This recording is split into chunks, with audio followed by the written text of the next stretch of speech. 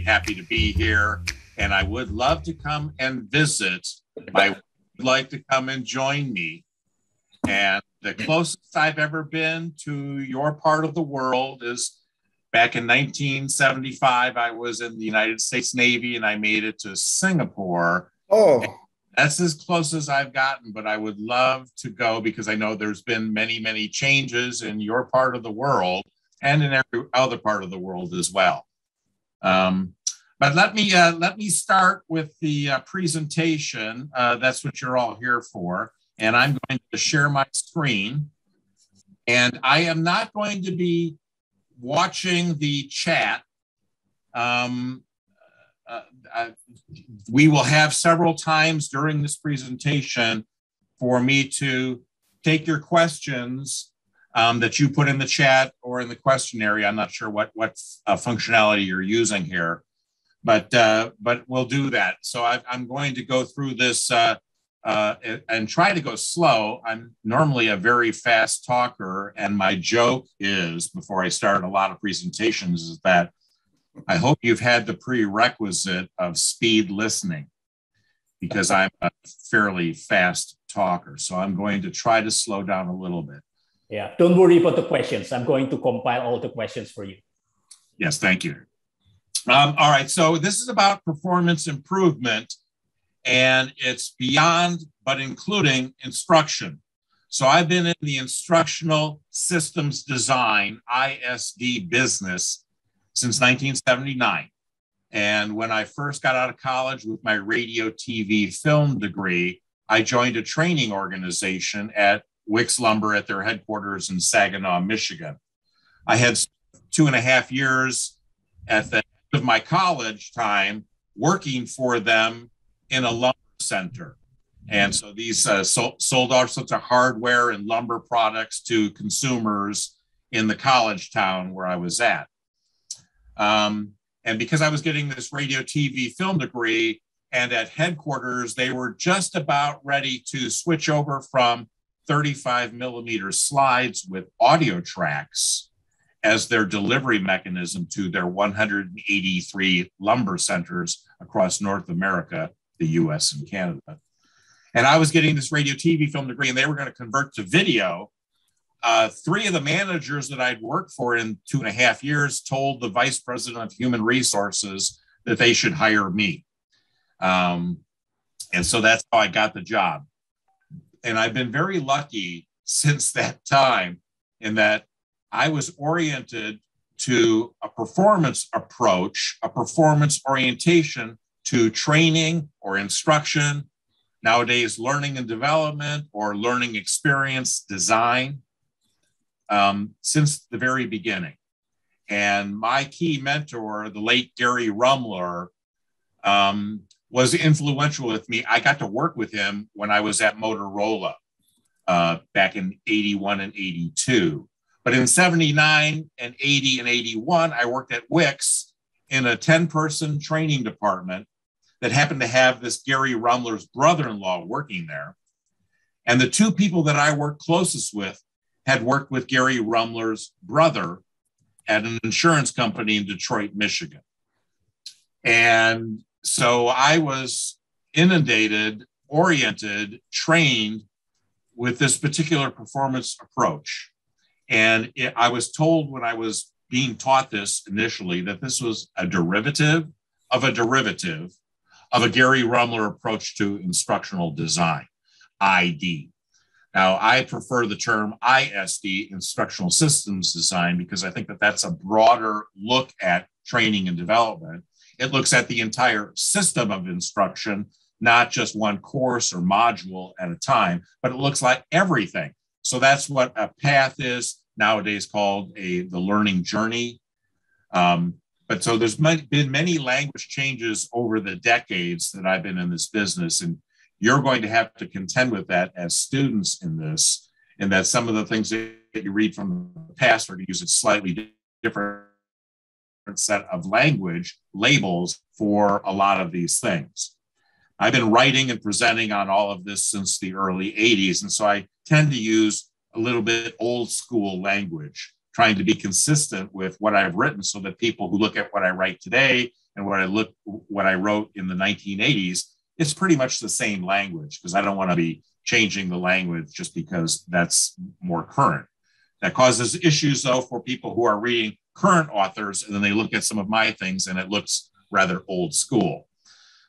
That's just how that goes, I guess. All right, so I'm going to walk you through a big picture view of performance, what I call my EPI, Enterprise Process Performance Improvement. It's where the name of my company comes from. This is my model for what's sometimes known as HPT, Human Performance Technology, which is also known as HPI, Human Performance Improvement. And I take a very expansive look at performance improvement, very much like I think the total quality management movement, which I also got exposed to in the early 80s when I was working at Motorola. So, and just as an aside, the whole notion of Six Sigma, when Motorola created Six Sigma, they licensed the intellectual property of this Gary Rumler, who was my key mentor when they created Six Sigma. So there's an overlap between how I look at things and what the total quality management movement does with Lean and Six Sigma. These are other improvement methods that usually come out of engineering disciplines and not instructional design. So those two things evolved separately, but kind of came together in the 80s, although not many people would look at that. So this graphic on the left, we're going to look at a larger view of this in just a moment, but this is my attempt to break performance down into three major segments: the process, the environmental asset enablers, and the human asset enablers. Now, some people would quibble with my use of the term assets because people aren't assets, but that's been a dialogue, a debate for decades, quite frankly. And so this is some of my old school language. This graphic was first created in 2002, and it was updated in 2011, so it's a little bit old school. I have a saying that adopt what you can, adapt the rest. So when I share with these models and this language with you, you need to feel free to change it to fit the context that you're working in. I've been doing that my entire career, so you should too. So don't let my current language inhibit you. Feel free to change it and adapt my language and my diagrams, my graphics to fit your needs. That's always appropriate. So there's a second page, if you will, for this big picture, and we're going to cover all of this too. It's a way to document performance through process maps, performance models. I use the performance model approach, but there's also this swim lane process maps. We'll look at that in a little bit. Then there's stakeholders.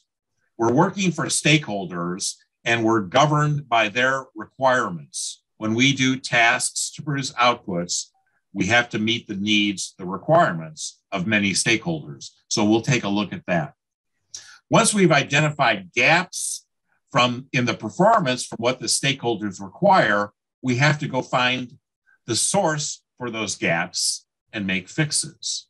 Sometimes we need to make a fix by creating training or instruction or learning. And sometimes it's got nothing to do with a deficit of knowledge and skills of the performers. And there may be other things that need to be addressed. This is one of the key things that I learned from the late Gary Rumler, indirectly in 79 and 80 and 81, but then directly when I got a chance to work with him on more than a dozen projects at Motorola in 81 and 82. Okay, so I've got this slide in here with a bunch about me. And so I put this in here so I could show you, this is how you deal with this. You say, you can read this later if necessary, but that's as much as time as I'm going to spend on it. All right, so I've been in the business for a long time and I've had a lot of projects and a lot of experience, and I have my view of how to do this, but there are many competing views, very similar, I think, for the most part, from other people. And so you need to look and learn from lots of different people to create your own set of methods, unless the companies that you go work for have process, have practices, have an infrastructure with tools and software and such to help you do your job. But if they don't, and you have to create one, you need to borrow from the best. And there's many different versions out here similar to mine. So just keep that in mind. So we're talking about the big picture of EPI, Enterprise Process Performance Improvement. I take a process orientation to performance. And so that's kind of my anchor to look at the processes.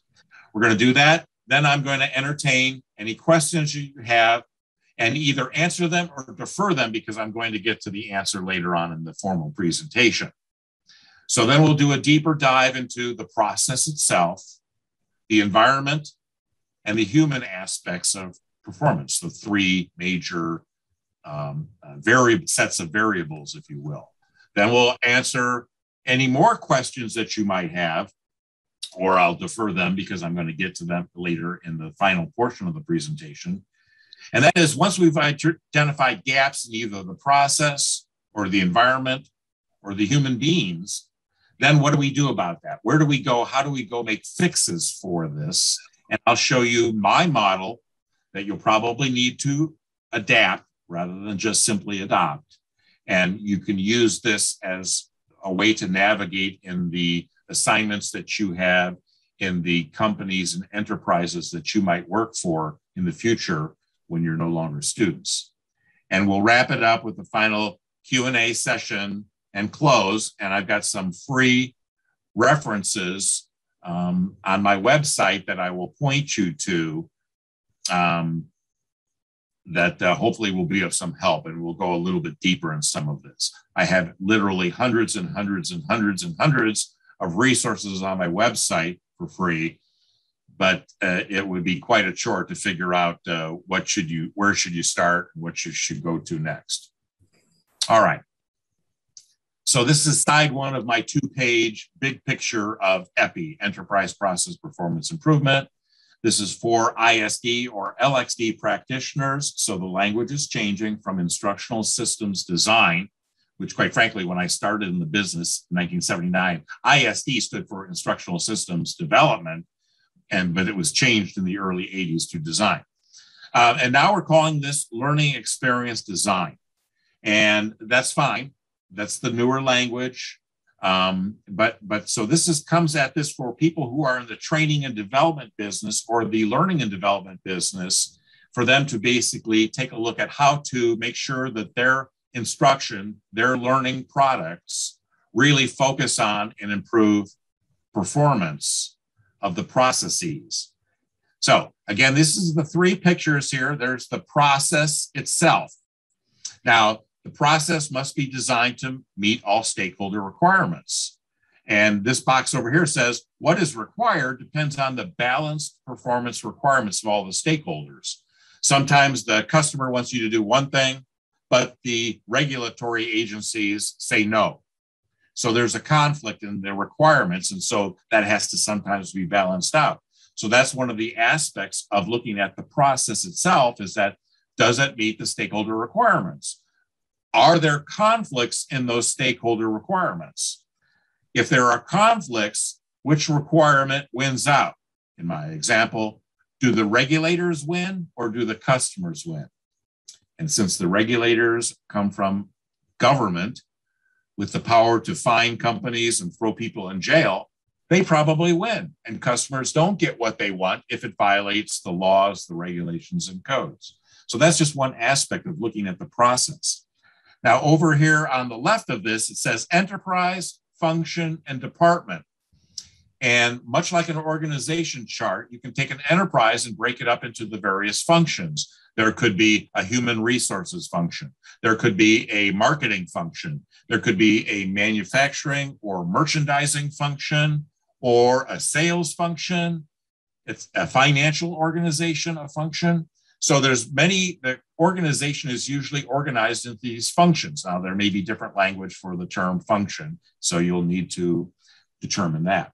But each function, such as human resources, might break down into various departments. There could be a compensation department, there could be a recruiting and selection department, there could be a training and development department, et cetera, et cetera. So when you are looking at an enterprise or an organization or a job, it exists within this system that's called an enterprise, which itself exists within a larger system, the world at large, the country, the geography, etc., the industry. So there's ways to get this down, but when you're looking at people and you're trying to develop training for them, you're trying to develop training for them so that they can perform adequately in a process, performing tasks to produce outputs to meet those stakeholder requirements. That's what processes are. If there's just people, there could be robots involved in it. There could be all sorts of tools and computer software tools that people are using to do the work. And so that's what the process is all about. The second part that I look at is the environment. So if we have a process that's on paper and we need to put it in place, what are the things environmentally, the environmental assets that we need to make sure it is put in place or is adequate to the needs, the demands of the process? There's data and information, materials and supplies, tools and equipment, facilities and grounds. There's budget and headcount so that we can hire people and temporary staff if necessary. And the environment also provides a culture with a set of consequences for appropriate behavior and inappropriate behavior. And this is really critical to looking at seeing, besides the humans, if you have the process and the environment in place, then what do the humans need to bring to the process? And so that's the third part of this, is to look at, do they have the awareness, knowledge, and skills that are required? Do they have the physical attributes? Do they have to have physical strength? Do they have to have excellent eyesight, or can they be blind? Do they have to have excellent hearing, or could they be deaf? What does the process require of these humans from a physical attributes? Do they have to have certain strength so they can lift heavy bags all day long and load them in the trucks? So what does the process require of the humans from, besides awareness, knowledge, and skills? What physical attributes do they need to have? And then there's also psychological attributes.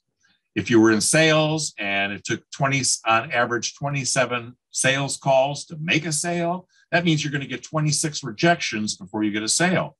Is the person that you've got in place psychologically appropriate for that kind of rejection? Some people cannot do that and sustain themselves and go 27 on average. And what if they have to go 54 before they get a sale? Because an average is an average. So there's psychological attributes that we can look at. There's intellectual attributes. Do we need people to be conceptual thinkers, strategic thinkers, or do we need them to be concrete thinkers and tactical thinkers? Or do we need in the job the person to be able to do both? So these are requirements here that are more affected by recruiting and selecting people than training and developing them. If I'm not a conceptual thinker, you may be able to get me to become one through your training and development, but most likely not. You might get lucky and it might happen, but for most people, you're not going to change basic attributes of people. If I cannot hear very well, you're not going to be, now you may be able to augment that with all sorts of technology. And so that's within the environment we need to provide to improve my hearing. There's also values that human beings bring to certain jobs. So in some jobs, if you're dealing with customer, you have to have a value of customer orientation, trying to make customers satisfied. If you're dealing with a very diverse set of customers, you have to appreciate diversity. And so we cannot allow people's values, if they're a mismatch, for what the process requires. So this is the big picture of this. Now I'm going to go to page 2, but these are the 3 key variable sets of enablers of process performance. It's the process itself. Has it been designed? Is there one? And if not, well then, if there is a process and nobody's adhering to it, nobody's following it, well, that could be an issue. And then do I have the right environment in place and the right humans in place to meet the needs of the process? All right, so on the second side of this, if you will, there's the first part here is we can define what the process requires. We can capture that data and report it out using a couple of views. There's a process map view and a performance model view. And I'm going to be focused on the performance model view because that's the one that I always use. But sometimes when I'm working with customers, I find that they have a process map view already. And so I need to be able to use that and not create a redundant set of content with my performance model view, unless my customer sees value in doing that because it contains different information and portrays that information in a different manner. So process and product metrics are established by the stakeholders. So the second thing we could look at is who are the stakeholders in general, and for a particular project, what are they specifically?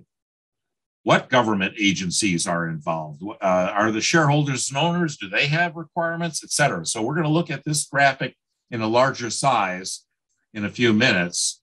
But this is how we begin to determine what are the requirements for performers by understanding what's the process performance, who are the stakeholders, and what do those stakeholders require.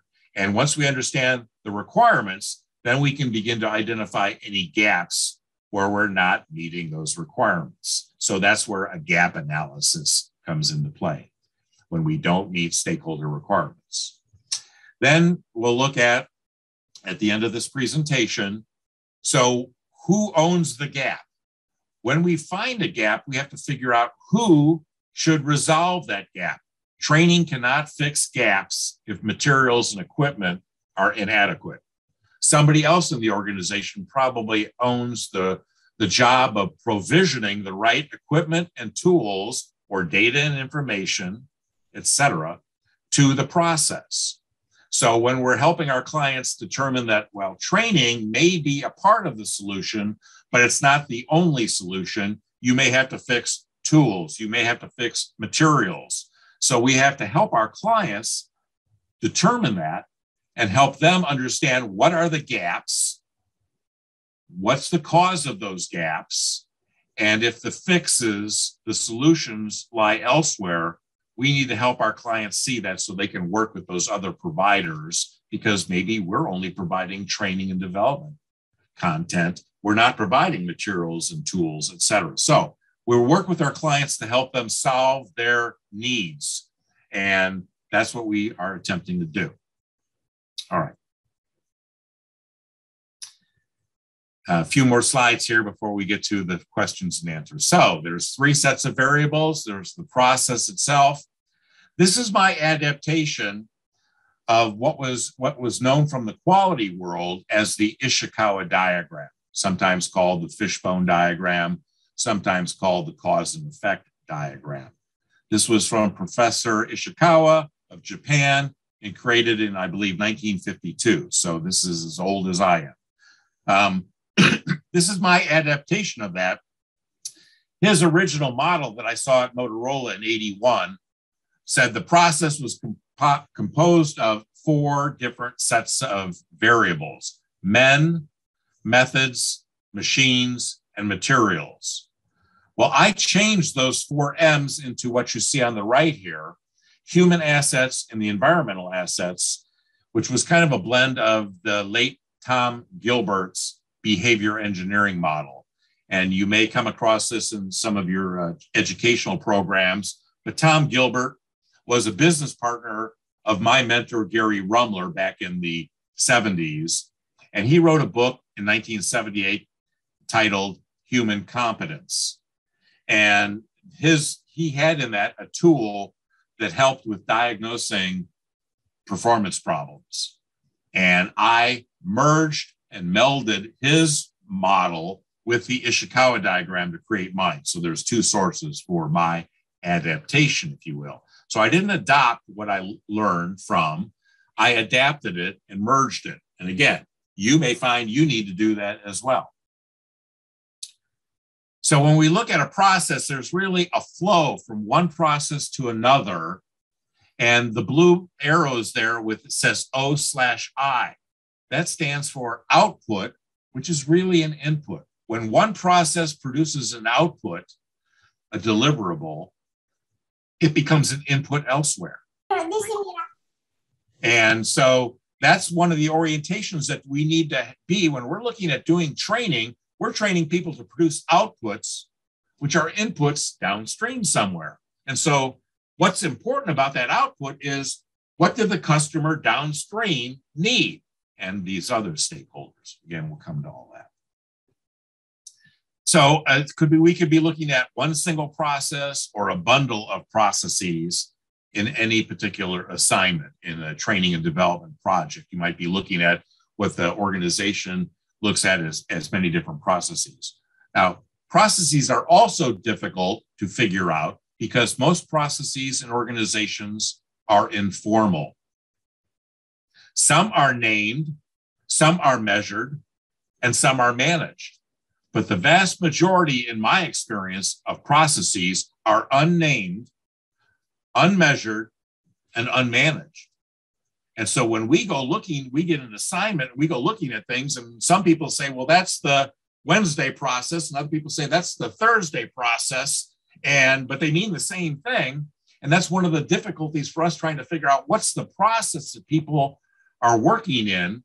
And because they're informal and they're not formally recognized, the people that work in these processes call them one thing, and other people in the organization may have a different name for it. And it just makes it very difficult. But that's part of our challenge when we're doing analysis, is to figure out what's our focus. Is it a process? Is it a multitude of processes? And what do people call these things? And we may find, as we investigate that it has different names. Again, it's just part of the difficulties of doing this. Then once we understand the process, we're focused on that and excluding other processes that we're not supposed to be focused on, we can begin to systematically derive what are the enablers. If we have a process and we understand it, what are the data and information requirements of that process? What are the materials and supplies? What tools and equipment does the process require? What facilities and grounds do we need? A clean room because we're making microchips? Do we need a roof over our heads, or do we need an open environment outdoors? Some processes require some things and other processes require others. And sometimes a process, it doesn't matter. It could be done outdoors, indoors, it doesn't really matter. So that's one of the things we have to figure out. Are there requirements for facilities and grounds? Does the facility have to have a certain level of electricity in it? Does it have to have running hot water in it? Does it have to have Bunsen burners for labs? So there's all these different kinds of facilities. So we have to have gas lines to run to the Bunsen burner. And those are part of the facilities. So that's what we need to figure out when we're looking at a process. If there's gaps, are any of these the causes? Does the organization, the department that owns the process, do they have the budget? Can they maintain it? What are their requirements for financial resources and headcount? Are there season variabilities? Here in the United States in winter, we sell snow shovels. We don't sell them in the summertime. So when should producers of snow shovels really produce a lot of snow shovels? Well, getting ready for winter.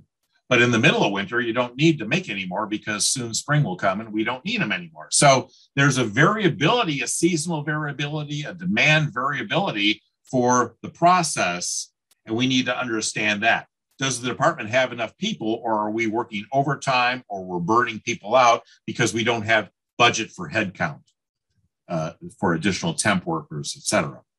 And then there's the culture and consequences. Then we move to, so what do the humans need? Now, so one of the things the late Gary Rumler taught me, and many others, is that we look at the process first, and then we don't say, oh, we found a gap in the process, let's blame the humans, let's look at them and fix them. He said, no, look at them last. So that's why I'm going around this looking at the environmental assets before I look at the humans. He would say, let's give the humans a break. It's probably not their fault. And the late quality expert, W. Edwards Deming, said similar things. It's not the individual performers that are the cause of gaps. It's the system. And to me, the system is the process and the environment. But if we're going to look at the humans, we can determine, so what awareness, knowledge, and skills do they need? And do they have them? What physical attributes, what psychological attributes, what intellectual attributes, and what personal values are important? What does the process demand? What does the process require? And if we understand those requirements, we can determine if there are gaps in the environment or gaps in the humans that we have. And if there's a gap in the awareness, knowledge, and skills, we can fix that with training. But if there's a gap in the psychological attributes, we most likely cannot fix that with training. We may need to go and change the recruiting and selection system to do a better job of selecting people who are more conducive to what the process requires. Okay. What questions, comments, or concerns might you have before we go a little bit deeper into these three sets of variables? Okay, any questions? Feel free to ask in bahasa. Silakan bertanya dalam bahasa Indonesia, atau or you can ask your questions in English. You can open your mic and ask questions before, of course, Mr. Wallace continues.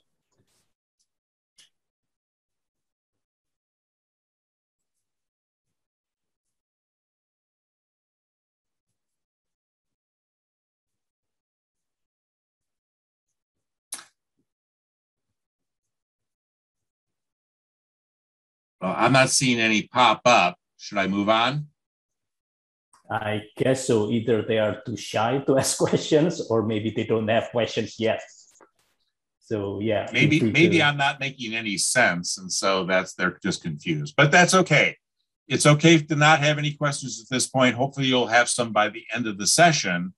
But this is maybe new to you, so maybe you want to just take more of it in before we continue. All right, so let's see here. All right, so we're looking at the process. I'm going back now. We're going to recover some of the ground that we just covered. We're making 3 passes at this, unfortunately. And so what's important, as I said earlier, was that processes produce outputs, which are inputs downstream. And that's really critical when we are doing our analysis for training purposes or for other purposes. I take a process performance orientation. I want to understand the process before. I don't want to ask, what do they need to know? I want to know, what do people need to do? What do they need to produce? Then we'll figure out what they need to know. But I don't want to start off with the client saying, well, what do people need to know? Because unfortunately, they'll tell you. And they'll tell you all sorts of things that probably aren't really necessary for a new person learning a new job task. So there's this notion of upstream and downstream when we're talking about processes. Nowadays, some of the language is workflow. That's the new language that's kind of displacing process. Some people will talk about it both ways, and you've got to be careful about that. But so when you're thinking about processes, for example, when you do analysis for training purposes, well, then you produce analysis data, and then that goes into design.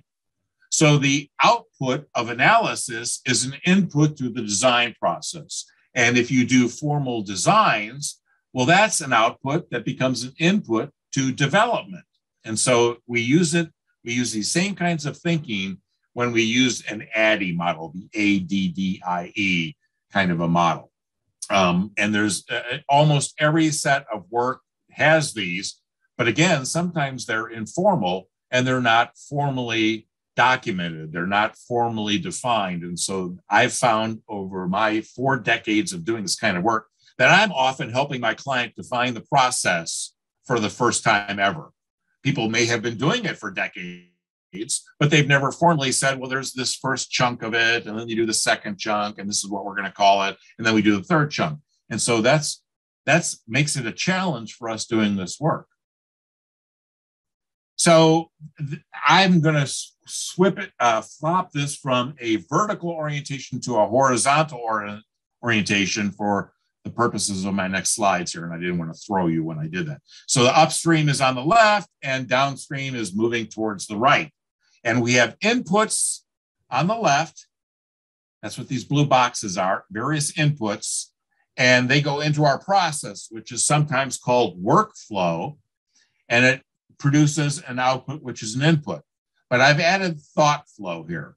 One of the major challenges for those of us in the instructional design or instructional systems design or learning experience design businesses is trying to figure out what's the thinking processes that go along with the workflow. So people think and do. They perform behavioral tasks that we can see, we can count, we can measure. But while they're doing those behavioral tasks, they're also doing cognitive tasks.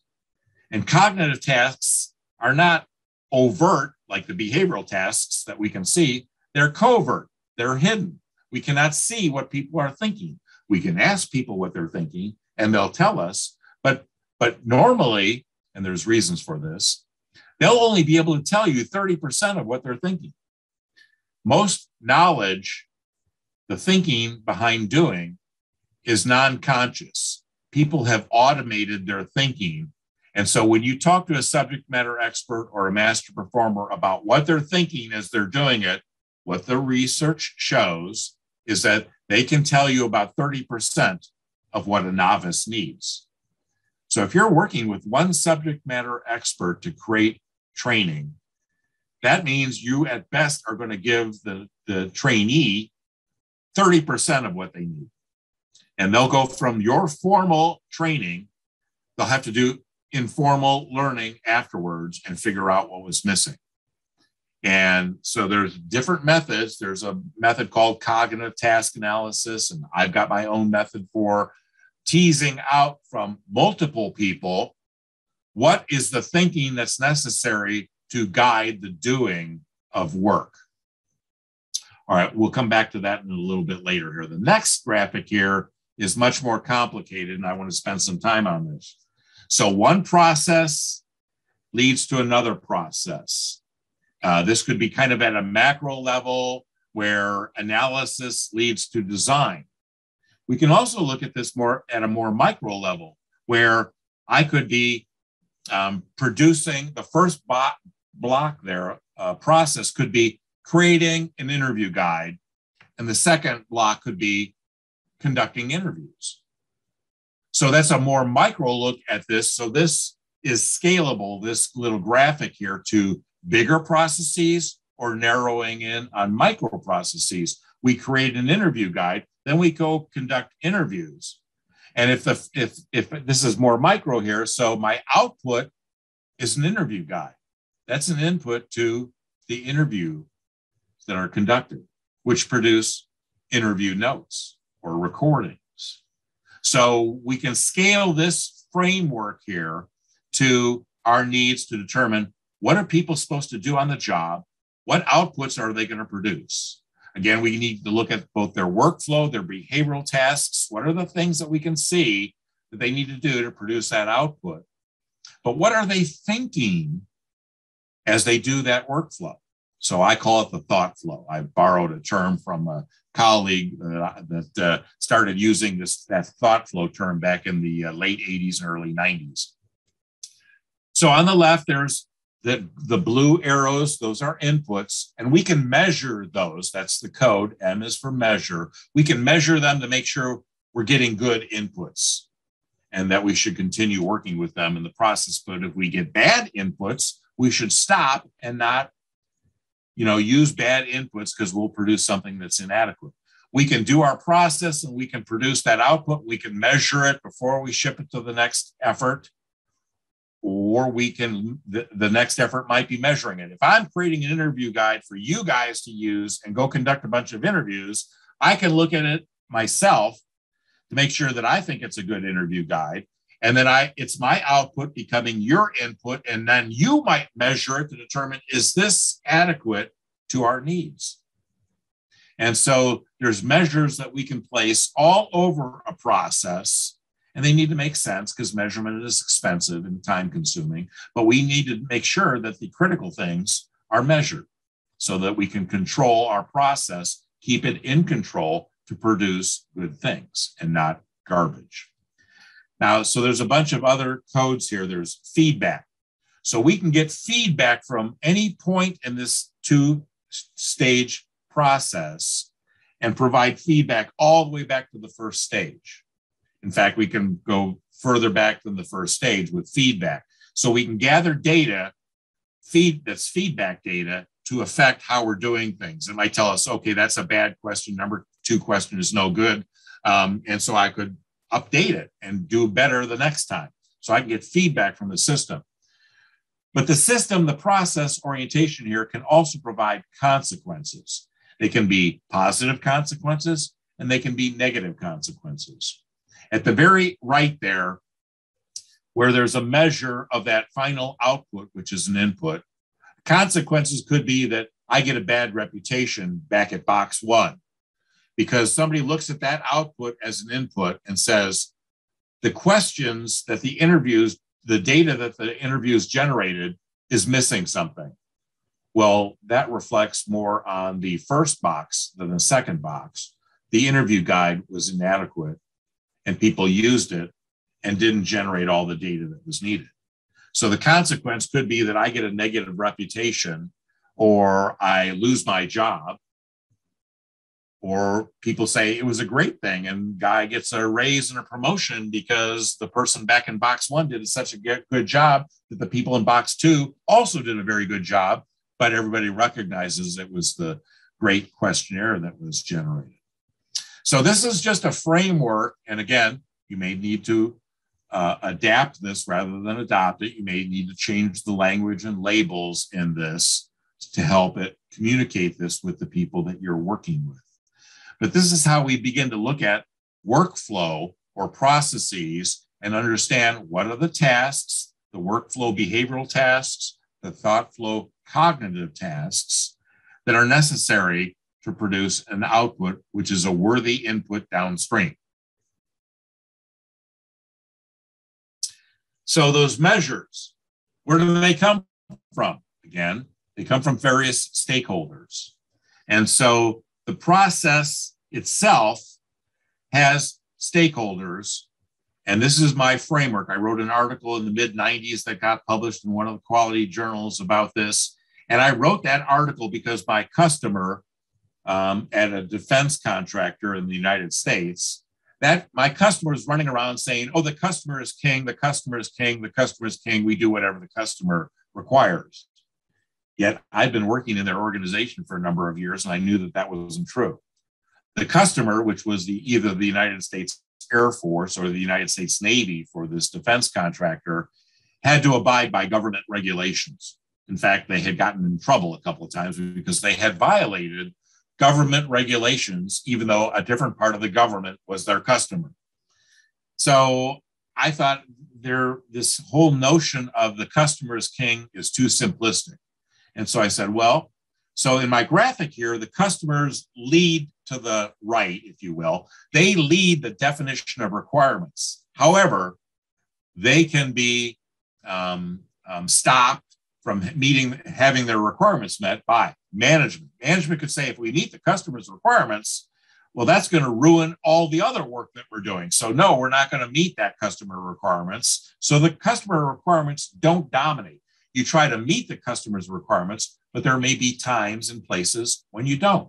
The executives or the board of directors or the shareholders might say, if we meet those customer requirements, we're going to go bankrupt.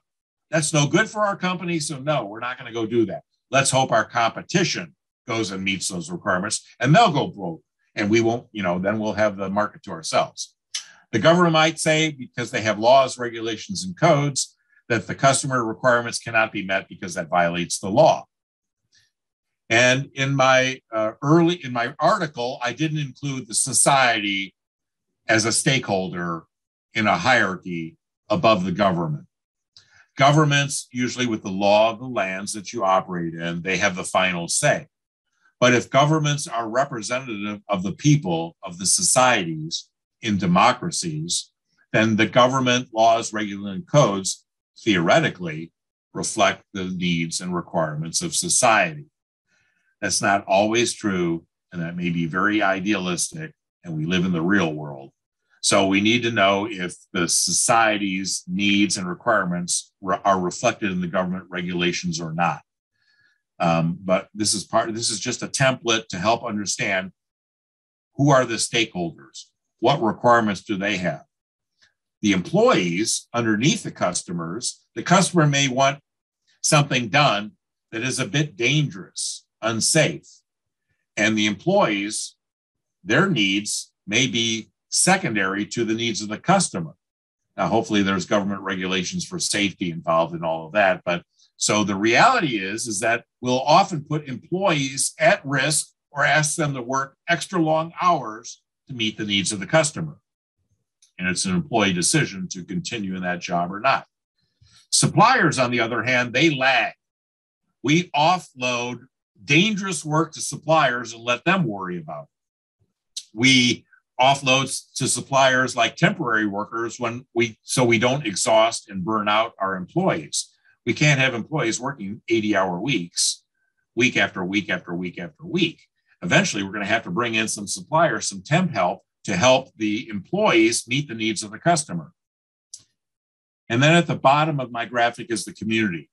There may be community activists who are clamoring for certain changes in an enterprise. They may want more jobs for the local community rather than, sending jobs elsewhere. And so they have needs and requirements, but they usually don't supersede these other stakeholders. And the reason I put all of these stakeholders into a hierarchy is because I wanted to help my clients, the trainees that I was developing training for, understand when there's a conflict, when the customer says do X, but the government says don't do X, then what do you do?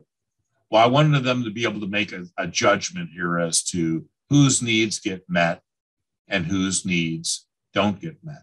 And that was the purpose of the hierarchy. Now, a word of warning. This example is for illustrative purposes only. There's many other stakeholders that might be involved too. And each one of these stakeholders themselves have stakeholders. And so it's quite a complex thing. And sometimes when you're dealing with complex performance, the stakeholder situation is quite complex and it's informal. You're not going to go someplace and find it all written down as to here's the requirements of all the stakeholders.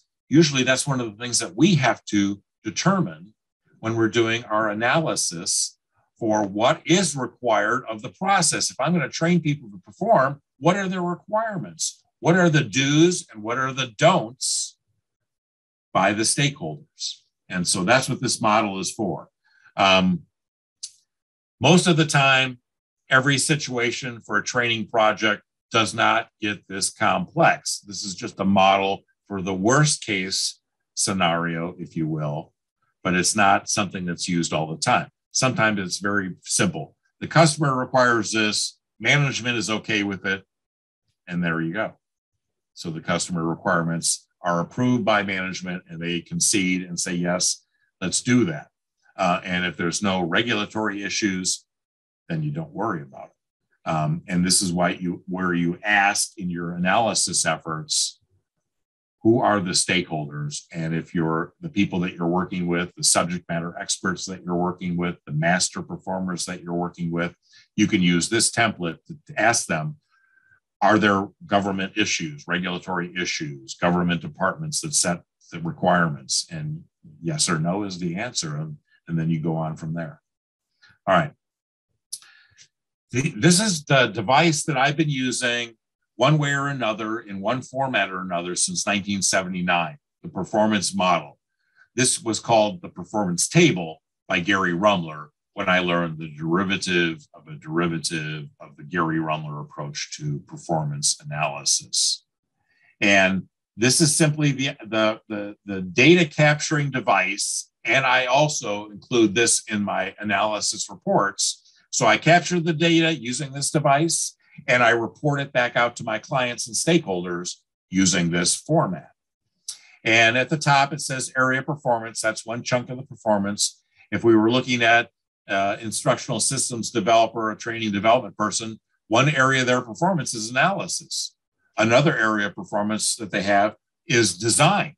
So when we're talking about chunking that out, we would do a page or two or more for analysis. We would do a page or two or more for design. We would do a page or more for development, et cetera, depending on what framework you use.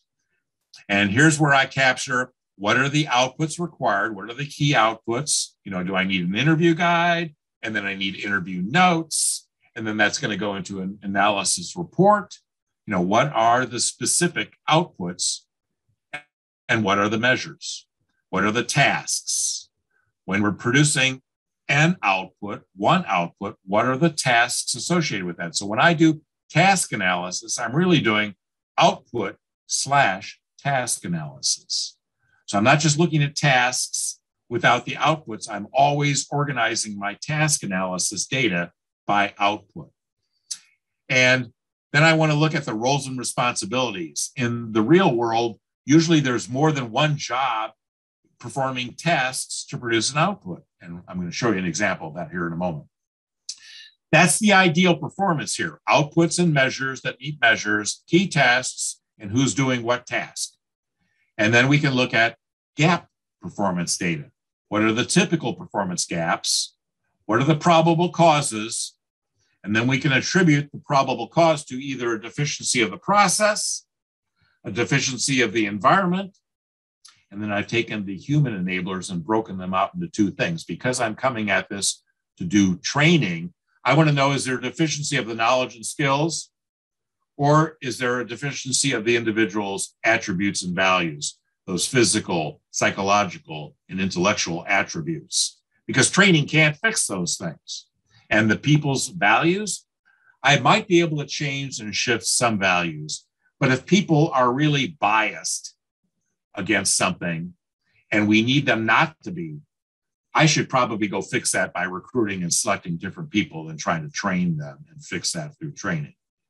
That's my bias on this. So for every area of performance, I could identify one output. There may be more than one, but in my example here, I'm going to show you one output. I'm just going to use green boxes here. And for that, I might identify that there are three key measures. You know, cost and quantity and schedule might be the measures or something. And then once I've got that clear and everybody that I'm working with agrees that, yes, that's the output. Yes, that's how the real world measures that. So we're clear on that. Then I want to identify, well, what are all the tasks that are performed per that one output?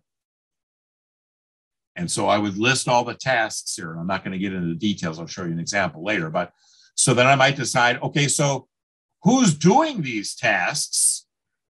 If I'm trying to train job role number one, I might find out that, well, they execute, see, there's a code down here. They execute that task, they execute this task, they execute this task. But then the fourth task, they support the, and provide input to this task, but they don't execute it.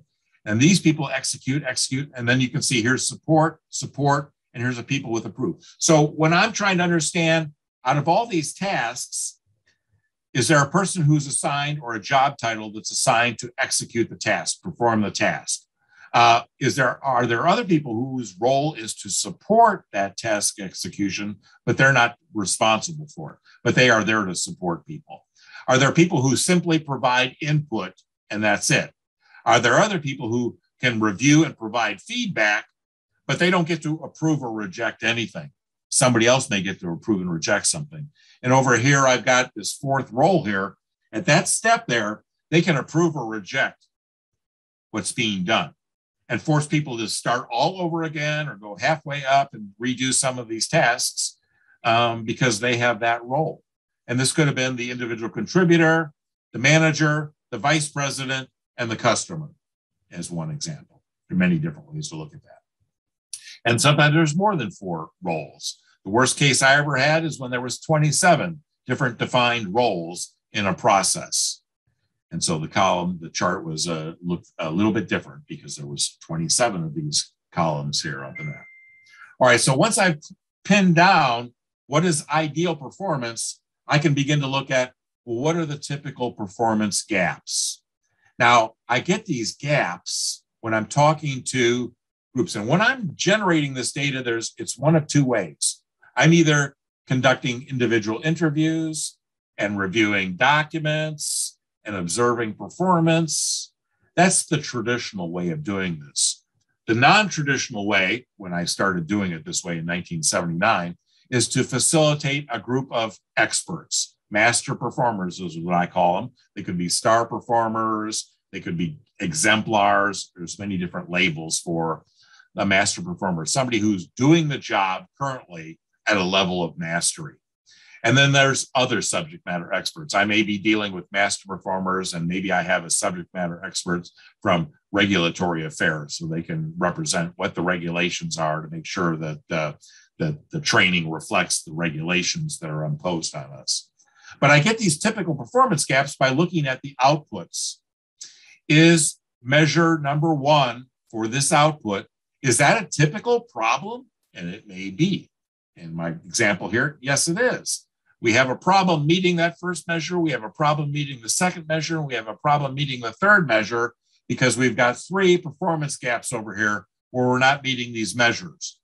Now, this is typical, not atypical. So it's not once in a blue moon, once every 47 years. It's like all the time. It's a typical gap. That's what I'm looking for when I'm doing training, is what are the typical gaps, because I've got to train people to avoid those typical gaps and their causes. So for each one of these typical gaps, I might be able to determine a cause or 2 or 3 for every gap. Here I've got them 1-to-1. But sometimes there's more than one cause for a gap. And then I'm gathering the final piece of information is, so what are the cause types? If I've got this cause, is it a deficiency of the knowledge and skills? No, this first one is a deficiency of the environment. The code's down here. What I'm doing when I'm capturing this data is I'm trying to help the master performers and other subject matter experts I'm working with and my client who's going to see this data, for them to begin to understand that training is not going to solve that first problem. It's a deficiency of the environment. We can tell people that there's a deficiency in the environment. We can train people that there's a deficiency in the environment, but the training is not going to fix the deficiency in the environment. The second one here is a DK, deficiency of knowledge and skills. The typical gap is caused by a deficiency of knowledge. We can deal with that with training or job aids, reference materials, resource materials, standard operating procedures, etc. We might be able to fix that with addressing the awareness, knowledge, and skills of the performers. But the first one, we're not going to be able to. This third one, a DP, a deficiency of the process, it may be that we miss this measure over here for that output because the process is faulty.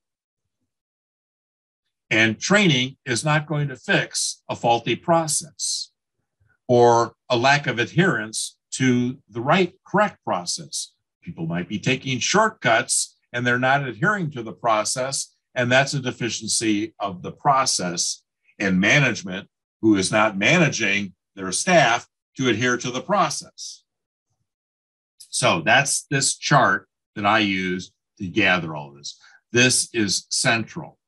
I said earlier that if my client had a swim lane process map, I might be able to use that. But the swim lane process map at best shows me the outputs and tasks and these roles and responsibilities. See, these are the swim lanes here turned sideways, if you will.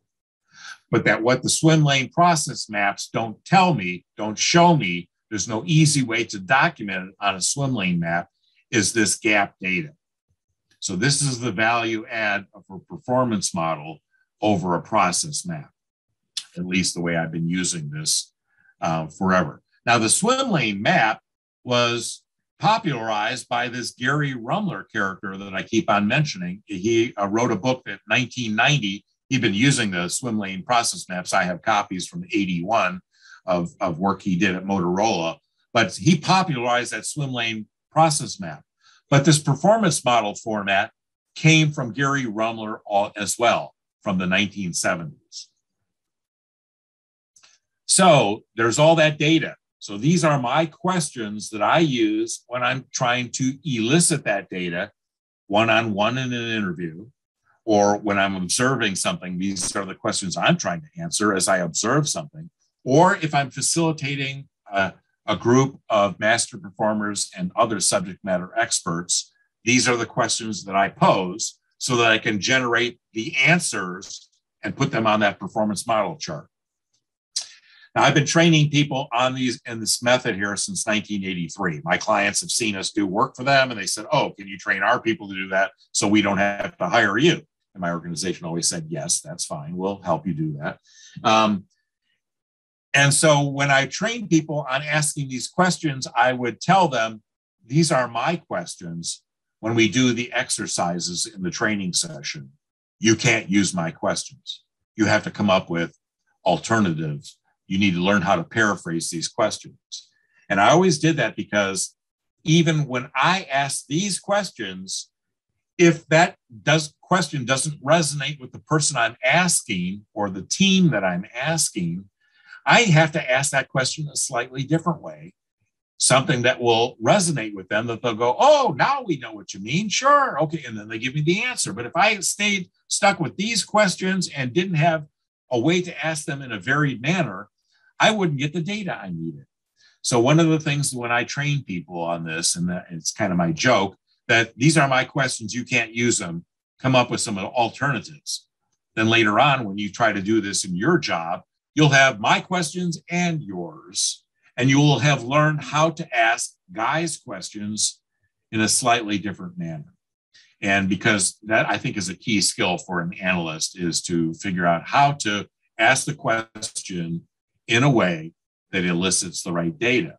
If you ask a question and you get the wrong data, it's because of your question, not because of the other person. You failed to communicate what you were looking for. And so this is really critical.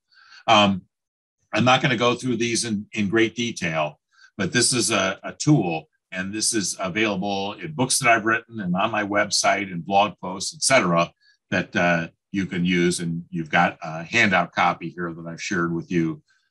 So you can, again, adopt what you can and adapt the rest. Guys' language may be totally inappropriate in your context, so you should adapt it rather than try to adopt it. And that's part of my message here, is that I've been doing this my entire life. I've changed the things that I got from Gary Rumler back in the early 80s and in this 1979. And if I can do it, you can do it too. All right, so now I'm going to shift. Once we have the performance documented, we can figure out what are those enablers, those environmental enablers, and the knowledge and the human enablers. So again, you're normally doing this kind of work because my client wants some training, but sometimes they wanted more than training. They wanted to know, what are all the enablers? And so this is my knowledge and skill matrix. This is where I gather data for chunk A of the job, the link to area performance A, B, C, D, E. The graphic is a little screwy there, I'm sorry. But this is where I would list what are the laws and regulations and codes necessary for people to know about in order to do the job. What are the tools and equipment is a different category. So I have 17 categories on this, and I'm not going to go into those details.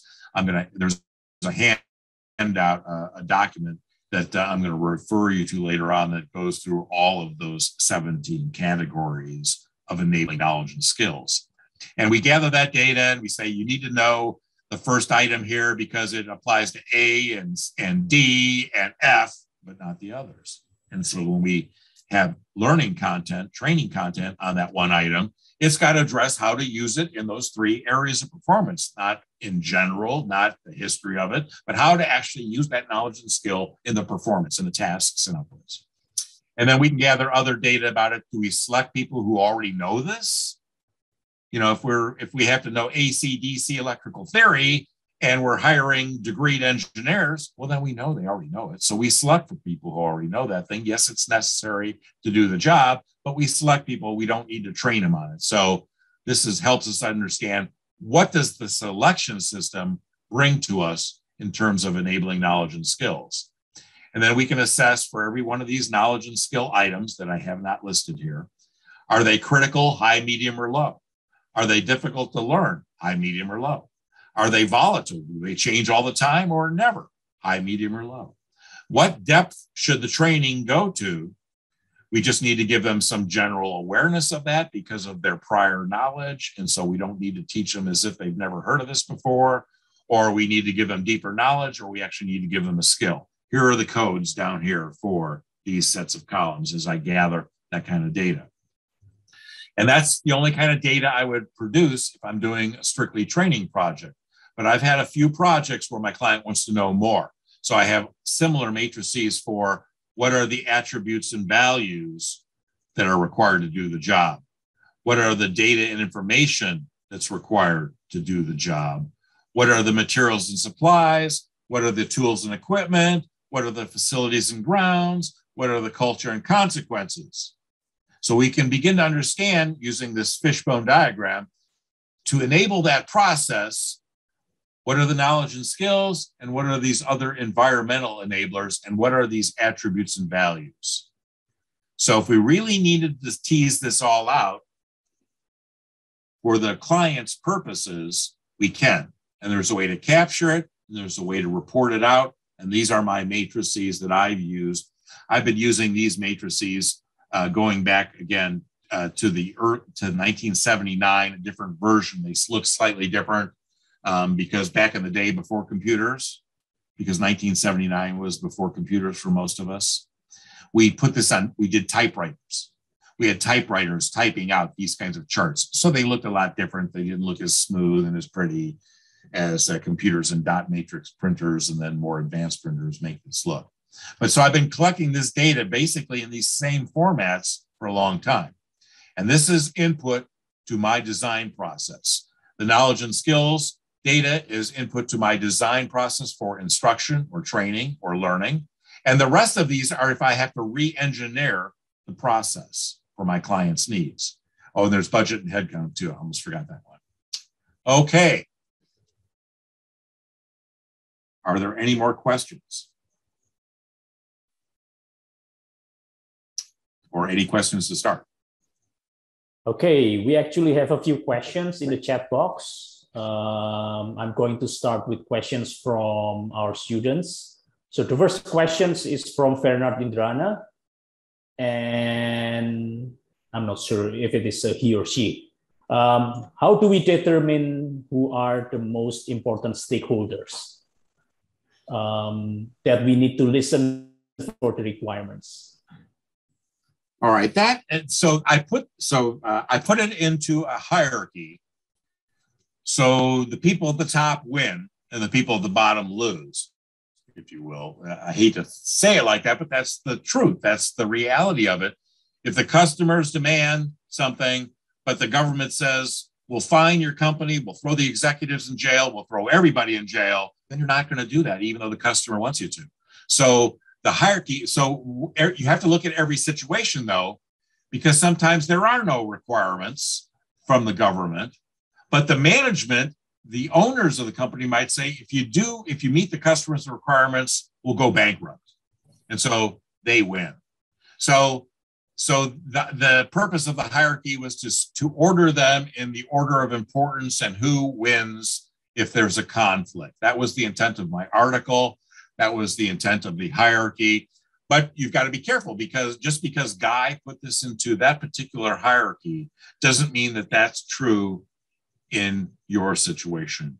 You would need to construct a similar hierarchy using mine as a starting point, perhaps, and maybe the order in the hierarchy is different in your case. You need to look at that. And as a training person, you're simply asking other people who actually know, and they'll tell you. And then you'll understand that so that you can train others. If there's a conflict, here's who wins. Or here are the typical conflicts. Maybe it doesn't happen every time, but if there is a conflict, here's the people, the stakeholders, here's the nature of that conflict, and here's what you should do. The government wins, the customer loses. But that's the intent of that. Okay, I hope that answers your question, Fernand. If not, please feel free to open your mic and ask more questions.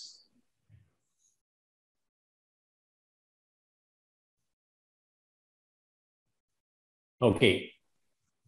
Okay. So we're going to continue with the second question from Sarah, who is also one of our students. Hello, actually it's Mr. Wallace. I have one question. Many actors or actors works on company. For example, in Korea, we know there are companies like, okay, Hype Entertainment, like BTS. Okay, the references is very modern here, BTS. I hope you know BTS. Or YG Entertainment, like Blackpink. How do their performance improvement work for actors or actresses? Okay, so I guess the question is, how do you do performance improvement for actors, actresses? Is that the question, Sarah? Yeah, Pak. Yes, Mr. Hari. Okay.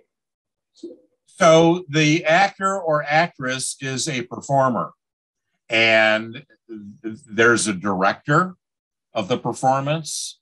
You know, there's camera people, there's audiences, so these are the players of the performance. So if the actor, maybe they're not speaking loud enough. I remember when I was first got into business, and one of the things that it came naturally to me is there's this notion, if you're going to make a presentation, you have to speak to the back row. You cannot speak to the front row and talk softly, and then the people in the middle and the back of the auditorium can't hear you. You have to speak to the back row so that they can hear you. So you have to have the right volume. You have to project your voice, etc. The same thing with, you know, if you raised your eyebrow in a scene, you need to raise it so people can see it. And if it's a camera, it's one thing. If it's a live play, it's another thing. So, but it's the same notion. You've got to figure out, so what are the requirements of these actors? They need to memorize their scripts. Either they do or they don't. Maybe we're asking them to memorize too much at any one time. Maybe we have cue cards that they're supposed to read, but the print is too small or the writing is unintelligible. So regardless of who the performer is, whether it's in a work setting or an entertainment setting, we're really focused on, so what are their tasks? And then what do they need to know to do? And some people find it easy to memorize things like lines if they were in a movie or in a play. In a movie, you can have them do a second take and a third take and a fourth take. If you're doing a live stage production here, you cannot do that. You've got to have everything memorized. So you have to select actors that can actually memorize all of their lines. And so I think you can apply this to any performance situation in any kind of enterprise or company. We're always looking at, what are people doing? What do they got to do that we can see? What do they got to think about as they're doing this? And what do they need to know? What kinds of, you know, environmental supports, stage props, etc. We need to look at all that. But if we're singularly looking at the actor and actresses, we can apply this to them. What are their gaps from the ideal performance? Is it a selection issue, or is it an issue we can train people on? Now, you can train people to memorize more and more and more and more, but eventually they'll hit a limit. Some people can seem to memorize everything. They have photographic memories. And so you need to look at the situation and determine what the requirements are, and then determine what are the gaps and what can you do about it. Maybe you have the wrong actor in a role, and you need a different actor who can memorize much more dialogue. I hope that answers your question. Okay. Do you have a follow-up question, Sarah? No, Mr. Thank you, Mr. Wallace, for the answer. You're welcome. Okay. I don't know how much time you want to set aside for these questions, because I still have 3 more questions. Go ahead. Let's just do them. Okay. The third question is also from one of our students, I believe, from Muhammad. Mr. Wallace, I want to ask for questions. In my point of view, EPPI model is often used in big companies to determine gaps in employee performance. And my question is, can I use EPPI model in small company or startup company that still doesn't have many employee or stakeholders? The answer is yes, you can use this in any size company. You can use this in a company of one person, an entrepreneur doing work, and help them figure out what their gaps are and what they might do to solve this. So it's a matter of the formality. Big companies might use this, or most likely some other variation on this, in how they affect performance and processes, depending on which organization they use. They could use performance improvement people in a human resources organization, or they use engineers from the quality organization, or some mix of those things. So I don't think the size of the company varies. I've done this with small departments on organizations, and it's a big company, but the whole company's not doing this, but basically one small department was doing this on one process. And so it's scalable. It can be used at any point here.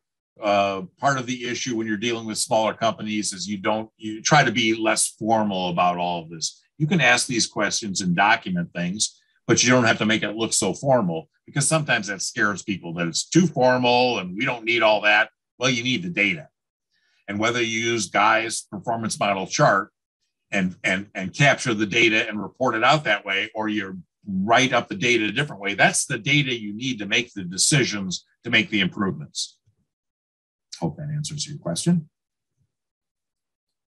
Okay. The next question is from Pananta, our Vice Dean of Academics. How do we develop and measure thought flow, and how do we make sure that the thought flow produce a maximum output? Yeah, thought flow is much more tricky. I wasn't going to go into details on that, but there's this approach. I learned a lot of, I've been doing this for a long time, and I understood the issue since the very beginning of my career. But I was not given the formal language for this until I was talking with a colleague of mine, Dr. Richard E. Clark, who's famous in instructional design circles for a lot of the work he's been doing. He's a researcher. He's retired now from the University of Southern California. He's got several books out. He's written dozens and dozens of research papers with other esteemed researchers in educational technology. And so he came up with this cognitive task analysis approach. He's got a approach. There's many, many different cognitive task analysis approaches, but it's one of the ways to begin to elicit what is the thinking behind decision-making and non-decision-making performance. But it's a tricky subject. And at the end of the presentation, I will reference a book that I wrote and published just this last July on my version of doing thought flow analysis. My intent is not to sell you books, because I've got other free articles and blog posts on my website for it, but this is my full treatment of how to do that. We'll get to that in a few minutes. Thank you. Okay, and the last question is from me, actually. Earlier, you mentioned that you only get 30% of what is needed from master performer. So how do you fill the gap, the 70% of data that's missing? Where do you get that from? Well, this is the nature of the cognitive task analysis. So let me defer that until I get to the very end of the presentation. And since we're short on time, this was supposed to be 90 minutes, correct? So we've got 1 minute left, I think.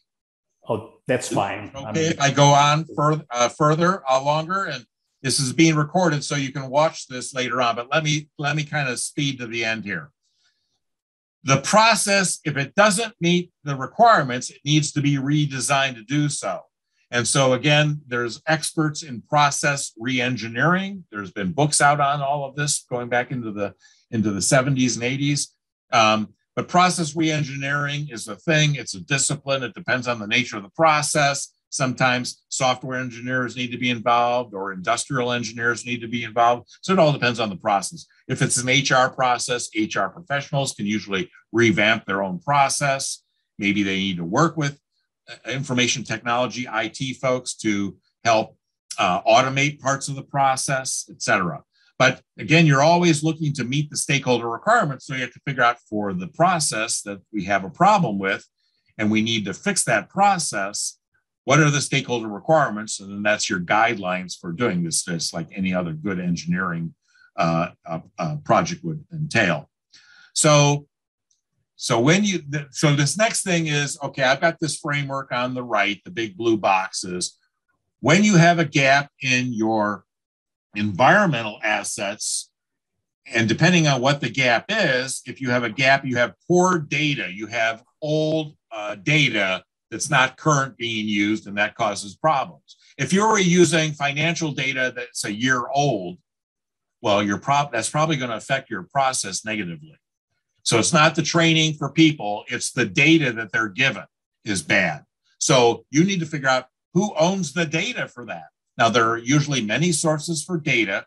So it says information and data systems, the plural, suggesting that there's more than one source for data in most places for processes. The same thing with materials and supplies or tools and equipment. So I use this framework to ask my experts, the master performers, so if the data is bad, who owns that data? Where's it coming from? We have to go fix things there. We don't train people hoping we'll fix bad data. We got to go to the source of the data or whoever owns the data that's being given to the process and get that fixed. So this is just my framework. So what I tell people is that you have to go figure out for the situation you're looking at, for the gap that you're dealing with, who owns the responsibility for materials and supplies? Maybe not all the materials are bad, but maybe one source of materials. Do we go to purchasing? Do we go to some other place in the organization? Where are the materials and supplies coming from, and how do we fix it? So you just use this to basically think about, I've got a gap that reflects this framework here, who owns it? And you're not going to find many organizations, just because you have an information technology organization doesn't mean that the information comes from them. It could be coming from another HR department, and IT has got nothing to do with it. So you use this as a template to frame your more further analysis that you would do. The same thing is true about the human assets. And this looks more like an HR organization over here. There may be a part of HR, and some organizations have this, some don't. So I'm overgeneralizing when I said that. But some organizations have organization and job redesign systems. When they design a job, it simply doesn't evolve in some loose or sloppy manner. There's an organization in place sometimes that would actually redesign a job and take 3 jobs and make them 2 jobs, or take 2 jobs and make them 3 jobs, depending on what the need was. And so sometimes there's formal ways to do this. This is usually the province of organizational OD folks, organizational design, organizational development. That language has changed over the years too. Sometimes there's a staffing and selection where we're doing succession planning in organizations. You know, we're going to grow the organization. We're going to need more people to do sales. Where are we going to get them from? We're going to hire from the outside. We're going to bring them from inside. What are we going to do? How are we going to staff and do this succession planning? So there's sometimes in HR organizations a group that does that. HR usually owns recruiting and selection, not always, but most of the time. Who owns training and development? That can vary too, but a lot of times you find it in the human resources organization. Who owns the performance appraisal and the performance management systems? Usually that's HR. Who owns compensation and benefits? Usually that's HR. Who owns reward and recognition systems? Usually that's HR, but not always. And so you got to be careful about that. You got to ask for the specific situation, who owns the source of the gap. So we're always being driven by the gap analysis. We've got to go figure out, so who owns that fix? Now, if I'm in a training project and I've uncovered all these gaps that have nothing to do with the knowledge and skills of the performer, you give them good data, they'll be just fine. You recruit the right people, they'll be just fine. The training is fine as is. So if I help my clients see that spending any more time and effort, money on training is not going to get them anywhere. It's a waste of resources. We need to actually go make the fix to where the root cause comes from. And that's what these blue boxes are really all about. You won't often find the organization named like the blue box, but sometimes you will, or close to it, especially in this, the human enablers. They usually are centered in the human resources organization. But again, not always. All right. So there are many, many concepts, models, methods, tools, and techniques for dealing with performance improvement. There's things at the worker level, the individual contributors, the work level, the processes or workflows, the workplace level, the entire organization, the function, the enterprise. There's things at the world level where we're dealing with value chains. One organization makes tires and they ship them to an automotive manufacturer who makes the car, and they ship them to dealers, and there's this whole value chain. And so there's ways to do strategic planning and strategic alignment and operational balance scorecards. So this is an incomplete list, a partial list of of many different concepts, models, methods, tools, and techniques. And some of them appear in more of one of these 4 levels. So my point here is that over here on the left, build your awareness of the many tools available. You do not need to become masters of these tools and techniques, etc., but you should know generally what they do so that you can help your client, because we're all about helping our client improve their performance. And if it, excuse my language, if it ain't training that's going to fix it, then we help to guide them to where the appropriate solutions are to deal with their issues, their problems, their opportunities, etc. All right, so I'm going to come back to this slide here in a moment. I want to get to, there's this article, this chapter 11 of the Handbook of Performance Technology. Here's a link to it. It's on my website. This is really 25 pages of detail about what I've covered with you today. So you can go read that. You can review the video of this presentation. You can look at the slide deck that I provided. And this was actually written up initially back in 1984 in the NSPI, which is now ISPI, in their Performance Improvement Journal. And it's an article that I was the co-author of with my 2 business partners. And so if you're interested, you can read back, way back then. So we've been using this for a long time. I have a book from 1999. It won an ISPI award for outstanding communications, and I offer it as a free PDF. It's also available as a paperback book and as a Kindle at Amazon. But I've offered it as a free PDF here from 1999, and this is consistent with how I look at training within the context of overall performance improvement. Training is just one subset, but this book reflects my performance orientation that I've covered with you today. There are hundreds of free resources on my website. If you have questions or are looking for something specific, send me an email. I've written 17 books since '94. They're all about either training, instructional design, or learning experience design, and or performance improvement. And my last 3 books, just a year ago and a couple of days ago, I wrote this Conducting Performance-Based Instructional Analysis, and doing that in every phase, not just in the analysis phase, to avoid analysis paralysis. I have a book that came out in July on the 3 Ds of thought flow analysis. This is my approach to what is otherwise called cognitive task analysis. And then my most recent book from September, just a couple months ago, is on lesson mapping. This is how I take all the analysis data and create a design that will then lead to development of performance-based instruction or learning experiences, or whatever you want to call it. So this is more about these books. I'll scroll right through these things here. I was going to talk a little bit more about what was in them.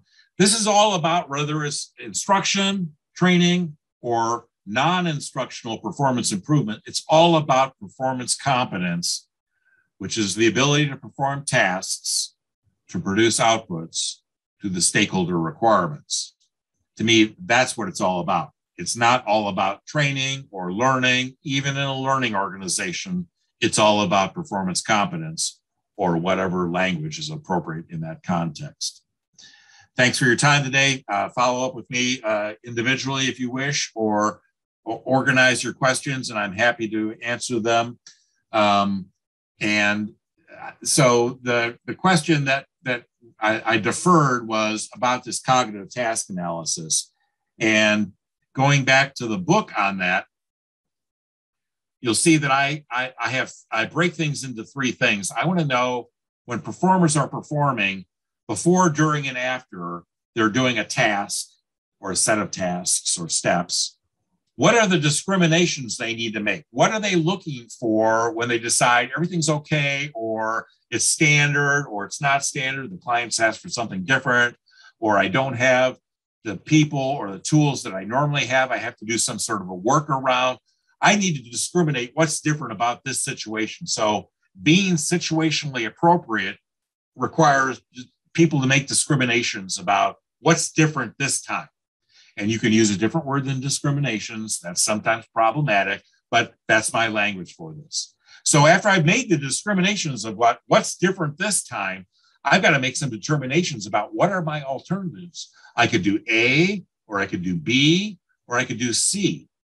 Then I have to understand what are the pros and cons of my alternative A, B, and C. And then I've got to make a decision. What one am I going to go with? And if something happens, what will I then switch to? So I might decide that, okay, I'm going to go with option C. That's my best alternative. But if such and such happens, I'm going to switch immediately to B. I'm not going to go to A. I'm going to go to B. So my planned approach here, and again, I'm doing this cognitively. I'm thinking about this. This is how master performers look at a situation and go, hey, I've got three different options. I'm going to go with C. Then if something goes wrong, I'm going to go to B. And at the last resort, I'll go with A. Or I'll never go with A because that's not really a good alternative.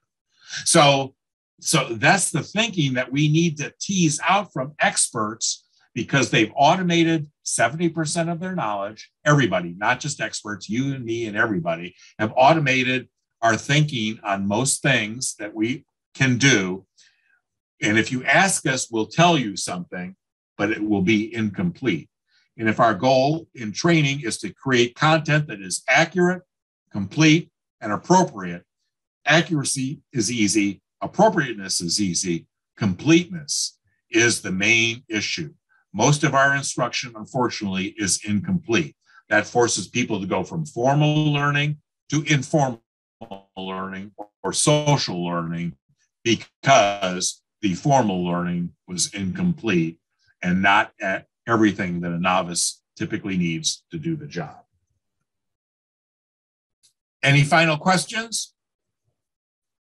Okay, actually, there is one question in the chat box from...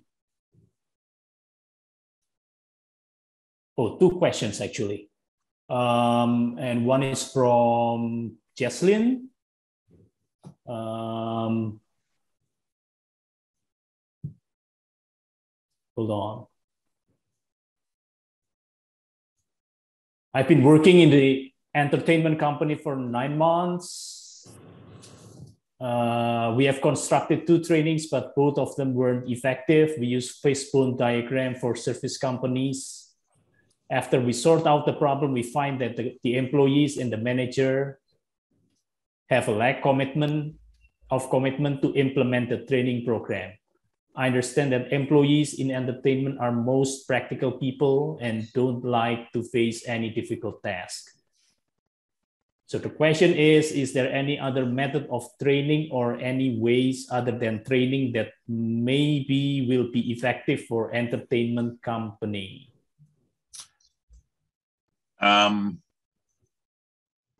All right. So, yeah, there's sometimes the consequence system, quite frankly, that might need to be re-engineered. If people don't want to do training and their performance suffers, well, then there's a decision management has to make. And it could be the managers are the problem, which means there's managers that have to be involved in this thing. Now, so I think that some of this revolves around transfer. We can create training, and there's the 4 levels or 5 levels of evaluation, so people can react to it. Oh, that was good training, and they can measure the objectives, which hopefully the objectives were the correct ones.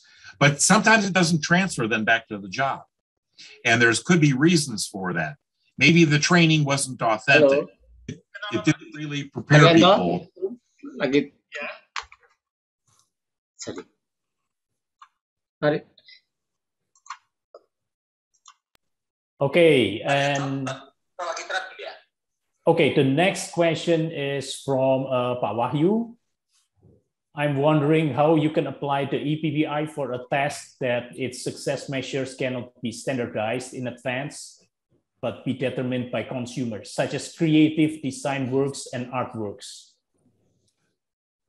Yeah, so there's, all right, so that situationally, if you're creating a piece of artwork, you know, most of the time, I think an artist would say, I don't care what the marketplace wants or likes. I'm doing this for myself. And hopefully, you know, it resonates with some people. Maybe not everybody likes it. Maybe it'll provoke thinking. Maybe they'll hate it and that'll provoke thinking. And, you know, the whole world of art is a different animal, if you will.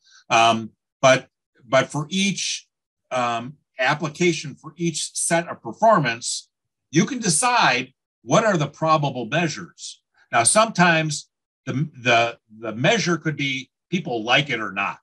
And you don't know what the answer is until you're done and they see the performance of a play and the play bombs, or the play is a huge success.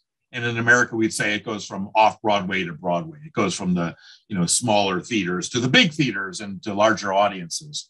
And so we know that customer satisfaction is a critical measure. We do the work and then we find out, did we get customer satisfaction or were the customers dissatisfied? So the measure is something we can determine. It's the standard. Well, we want 80% of the customers to like it, so that we can say that, and we may have data for that. But it's then when we actually put the product out or the service out that we find out that we didn't get it. Then we got to figure out, well, what's the cause of the customer dissatisfaction, and can we fix that? Is it because the people didn't have the right data, or it was because they weren't trained properly? Maybe we were missing something in the training. So this is an iterative thing here. We can pilot test. We can do trials with products and services or plays. That's what going off Broadway in America is all about. You take a play off Broadway to a smaller theater and you see if the audience reacts the way you want them to, and then you take it to the big stage and to the bigger venues. But so you can, I think, use this for just about every situation. The success measures can be determined. It's whether or not you're going to meet them can't be determined until you actually do it. So when a car company comes out with a new car, they do market testing before they take it, you know, to all the dealers, and they get reactions to people early if you can do that.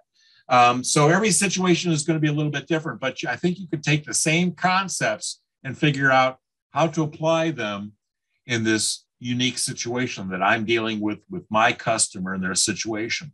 One, I think you got to always start with what's the output to be produced, and what's the process to produce that. So, and then how would I measure the output and how would I measure the process? And you start with that, and you think about stakeholders in terms of who's measuring the output. Is it just downstream customers? Is there other audiences that are measuring that output? And then what's the process that helps to guarantee that the output is a good one? So creative design works and artworks, I think there's, you know, so a lot of times people would say that some of the new cars that are coming out, they're very creative design and all of that. It's different than an art piece of artwork that's going to go on a museum or an art gallery's wall, where there's only one of them. But I think the same thing is that if you either sell your artwork for millions and millions of dollars, or it goes for 10 cents, you know. So it's hard to do. But I think establishing measures, you know, for an art gallery, the paintings on the wall, either the people that come to the art gallery like them or they don't, or they hate them. So you can measure that reaction of an audience that way. And maybe the artist was intending to provoke people and to make them angry and that for them to hate it. I lived in Chicago most of my life, and Chicago put up a Picasso sculpture, downtown Chicago, and the world hated it. All of the people in Chicago hated this artwork. Now, 20 years later, 40 years later, they love it. But they hated it initially because it was so avant-garde. And so I'm sure Picasso didn't care whether the people of Chicago loved it or hated it. He probably didn't care. He's an artist. He knew his worth and his value, and he wasn't going to let an immediate reaction change, because people can, gravitate and begin to like something over time. And so as an artist, you might learn that not get so caught up in people's initial reactions. Let them live with it for a while. Maybe they'll come around and then they'll like it, and maybe eventually they'll love it. Sorry, I'm going so much longer over our 90 minutes, but I'm happy to take additional questions, and I'm happy to stay as long as you would like. Okay, Pak Wahyu, do you have a follow-up question, or did that answer your question? Thank you. That's all. I'm sorry, I cannot hear you. Yeah, no. There's no follow-up questions. Thank you. It's quite clear. Okay, thank you. We still have like 9 minutes left, and I would like to use this time to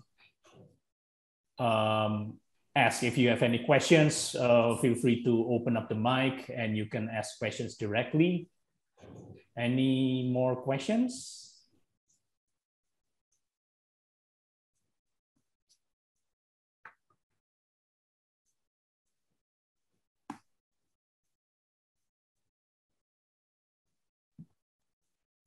No more questions? I was thinking about the implementation of the EPPI in educational setting. Do you have any example? University maybe, or maybe like high school setting that implement the EPPI system. I'm just curious. I do not. I have not worked in general with the public or private education sector. Most of my work is done with large and medium-sized companies. Although when I do work with large companies, it's not for the entire company. It's usually for a smaller, more targeted set of processes or department. But I think the same things apply. I would warn that you would want to change the language that I use, because the language that I've got in my models and my methods are kind of geared for an enterprise, for manufacturing and merchandising companies. I've worked in every function in a modern enterprise, R&D laboratories, sales and service organizations, and HR and finance, and all of them. And I think this is generally applicable, but one of the things that I've learned is I go into a client organization and they talk to me about the project, and I begin to share with them, this is the data that I'm going to collect. Now, I often ask them, will this language resonate, or will this turn people off? Oh, that sounds too corporate-like. Well, that's fine. So what language should we use? So I begin adapting my own models and methods, especially the language, especially the imagery that I use, because I know that, one size does not fit all. One graphic needs to be adapted so that it helps communicate, either a message or communicates what I'm trying to gather. And so sometimes output is a word that some people are uncomfortable with because they don't really know what that means. Or I remember I had so I think that you need to adapt it if you're going to take this into the educational world, but I think it still applies. Students are the customers. Right. There's other stakeholders like the government, like the parents, like the communities that they're going to be, eventually leave the school and then go work for. So there's a whole set of stakeholders here, and what do they require? Now in America, I happened to do a project with when I was at Motorola where I discovered for the organization that manufacturing supervisors could not read or write. They could read work orders in their workday, but they could not read training that was self-paced text. They couldn't read. And I pilot tested a course, and they came back and said, well, my wife had to read this for me because most of them were males.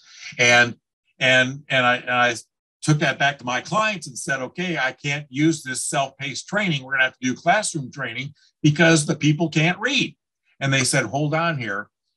This was early. Computers are coming to our factories. They're going to have to learn how to read. So they partnered with local community colleges in all of the sites where we had manufacturing facilities. There were 35 of them. And they had to partner with community colleges to create adult literacy programs to teach people to read, because they couldn't accommodate the fact that people couldn't read well enough. They had to prepare their people for the coming of computers to the factory floor. So this is where a partnership happened between a company like Motorola and their community colleges, because there's always a community college nearby a facility. That just happened to be where a truism. And so they partner with people to get them to read. But they could have, other companies in the town that I live now, where I'm semi-retired, the local companies here have partnered with their community colleges to teach certain things. Now, I happen to be in a town that used to be the furniture capital of the world, they would tell you. I didn't live here all my life, my wife did. And but so they have programs at the local community colleges on upholstering furniture, which is needed here, but 3 towns away, 100 miles away, they don't need that, but they need it here in this town. And so there's a way to partner with community colleges and then determine, do the community colleges or the universities processes, are they adequate to the needs? Who are the stakeholders? And so you always start with, what are the outputs we produce? We produce students, we produce classes, we produce degrees, we produce, and are these things meeting the needs of the stakeholder group? So that's where this all kind of comes together, where you're looking at, who are the stakeholders? What do they need? What outputs do they need? What process will give them that? And if there's limits in finances, so you can't do everything, you got to prioritize. Well, this is where stakeholders and their importance help you prioritize, what you're going to do and what you're going to defer and what you might never do. Yes, there's a need for it, a demand for it, but it's not big enough or sufficient enough to warrant putting your resources in on that. Right. Thank you. You're welcome. Okay. There are 2 things that I'm wishing right now. First, I wish there were more time, but we only have like 2 minutes to 9 o'clock. So I think we're going to wrap up. And the second thing that I'm wishing is that I wish you were in Indonesia with us right now, Mr. Wallace, so that I can take you out for dinner or something. But I would really like that. Yeah, but the pandemic will be over and it'll be possible. Yeah, but let me express my gratitude. Thank you very much for spending time with us and delivering your presentation and explaining about the EPPI model. From your presentation, I think we can conclude that this model works for all kinds of companies, big and small, and all kinds of professions, including artists and BTS, as some of you mentioned. And I think this area of performance analysis and performance improvement is something that we can all learn. And I would like to invite you to encourage all of you to check Mr. Wallace's website. You can find a lot of articles, links, videos there, and you can still learn from Mr. Wallace from his website. And he also encouraged us to, contact him through his email, which is provided in the slides. You will notice that in the chat box, Sela already sent the PowerPoint slides of Mr. Wallace's presentation. So feel free to download the slides. And again, if you have any questions, you can send an email to Mr. Wallace.